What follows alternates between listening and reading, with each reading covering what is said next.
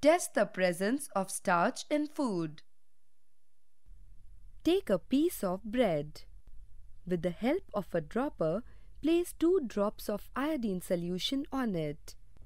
What do you observe? Do the same experiment with a piece of butter. The blackish-violet color of bread confirms the presence of starch in it. To test the presence of starch in food, take a piece of bread. With the help of a dropper, place 2 drops of iodine solution on it. What do you observe? Do the same experiment with a piece of butter. The blackish-violet color of bread confirms the presence of starch in it.